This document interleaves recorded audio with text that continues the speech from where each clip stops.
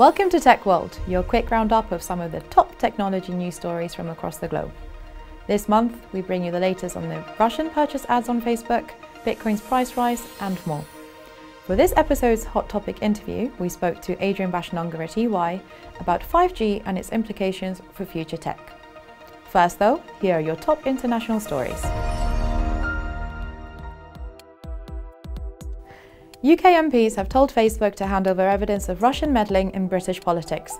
The Digital, Culture, Media and Sport Committee has demanded that the US tech giant release adverts and pages linked to Russia in the build-up to last year's Brexit referendum and June's snap general election. The news comes after Facebook said that fake accounts linked to the Kremlin had purchased more than $100,000 worth of politically infused ads. Bitcoin has been making headlines again this month after it reached a new high, surpassing the $6,000 mark on the 20th of October. As always, speculation around the digital currency's rise in price has been rife, with many pointing to the potential benefits of holding Bitcoin ahead of an upcoming hard fork due to happen next month.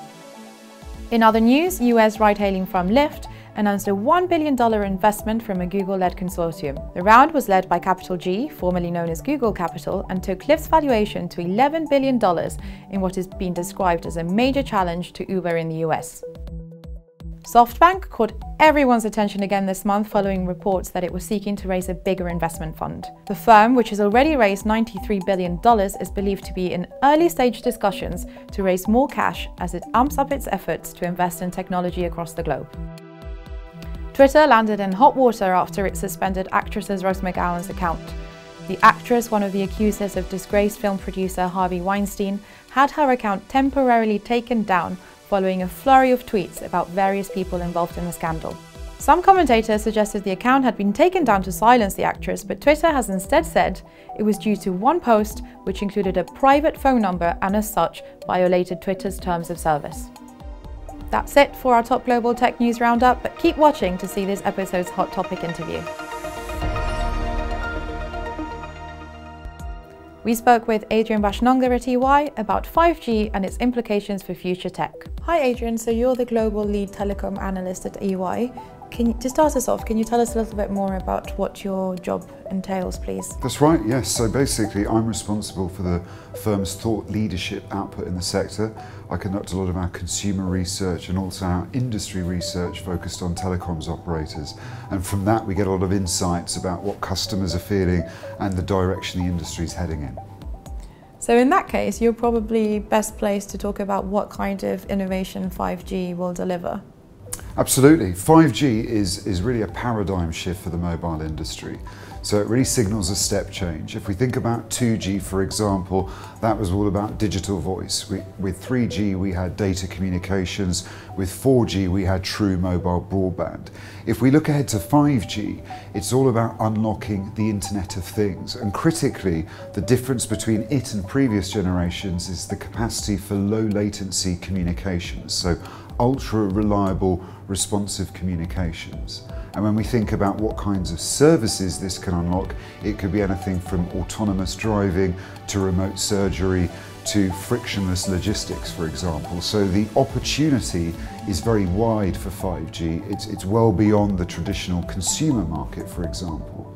And if we think about when it's going to happen, 2020 is really seen as the launch year for 5G, partly because standards haven't yet been finalised. That's an interesting point. So what is the operator take on 5G and how ready are they? Sure. I mean, in terms of operator readiness, we conducted a survey this year and we found that 77% of operators think that 5G will have the greatest impact on the industry. There are a lot of high hopes behind it. When you drill into what operators are actually doing, they're taking a varied approach. Some operators in the States, for example, are looking at the role that 5G can play for rural broadband communities. Most operators are figuring out how 5G can play a role in the Internet of Things, and they're also thinking about this step change in terms of mobile broadband, in terms of 3G video or augmented reality. But when it comes to actual deployments, commercial availability isn't slated for 2020, so right now we're seeing a lot of trials. So you've mentioned a lot of interesting use cases, but what are the opportunities for startups here in the UK? Yes, the deployment of 5G will be really reliant on partnerships. So if you're an operator, for example, you already have partnerships with the developer community, also IT companies, also other industry verticals. All of those will become more pronounced in the age of 5G because nobody really has end-to-end ownership of the customer. So if you're looking at the application developer community, you're thinking about how can specific applications be created for specific industries. That's one area. But even on the technology side, when you look at millimeter wave technology, startups could play a very active role in that space too. And to finish off, what enablers need to be in place for 5G to succeed? There's a number of things that need to happen for 5G to become a success. First off, the technology needs to be standardised. That's going to happen in two phases, one from the end of this year, the next phase in 2019. Secondly, you need a lot of spectrum to come onto the market to support the rollout deployment of 5G services. And again, there's a few decisions that regulators need to make in terms of the auction frameworks and how they stagger the release of these different frequency bands.